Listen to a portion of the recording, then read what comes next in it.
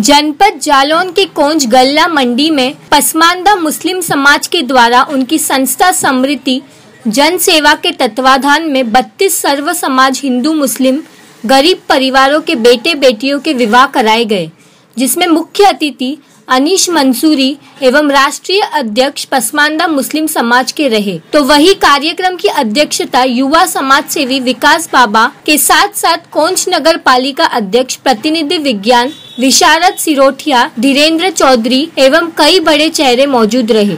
इस सम्मेलन की खास बात यह भी रही कि मुस्लिम और हिंदू धर्म के जोड़ों ने अपने अपने विवाह विधि विधान से किए, जिसमें 23 जोड़े मुस्लिम तो 9 जोड़े हिंदुओं के रहे। विवाह में प्रत्येक जोड़े को मोटरसाइकिल, फ्रिज, कूलर, टीवी, सिलाई मशीन एवं बर्तन आदि सामान उपहार स्वरूप भेंट किया गया।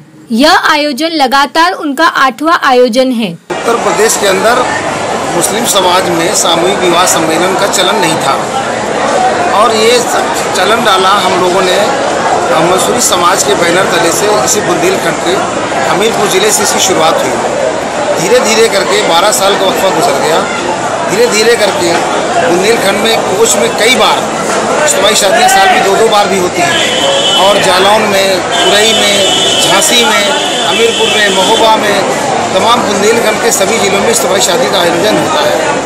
और उत्तर प्रदेश के अंदर मुसलमानों में जो सामूहिक विवाह सम्मेलन का चलन नहीं था, ये हम लोगों ने बुंदेलखंड की धरती से डाला। धीरे धीरे करके उत्तर प्रदेश के पूरे ज़िले में कोने कोने में अब मुस्लिम समाज में भी हिंदू समाज की तरह शादी सम्मेलन होने लगे और बुंदेलखंड में जब भी सामूहिक विवाह सम्मेलन हुआ तो उसमें हिंदू और मुस्लिम को कायम रखते हुए बुंदेलखंड के लोगों ने हमेशा शादी सम्मेलन में हिंदू और मुस्लिम दोनों समारोह किए और एक मैसेज गया कि लोग फजूल खर्चे से बचने लगे और दहेज जैसे दानों हमारे बीच में जो घुसा हुआ था उसको बुंदेलखंड के लोगों ने सामूहिक विवाह सम्मेलन के ज़रिए से उसको अपने बीच से बाहर करने का काम किया। धीरे धीरे करके मुझे ऐसा लगता है कि अब एक ट्रेंड उत्तर प्रदेश के अंदर चल गया है कि बड़े बड़े लोग भी अब इस पद्धति को अपनाने लगे हैं। इससे इस इज्तिमाई शादी से फजूल खर्चे से बचेंगे, उससे पैसा बचेगा, बच्चों को उनकी शिक्षा में, तालीम में खर्च करेंगे और व्यवसायों को बढ़ावा देंगे।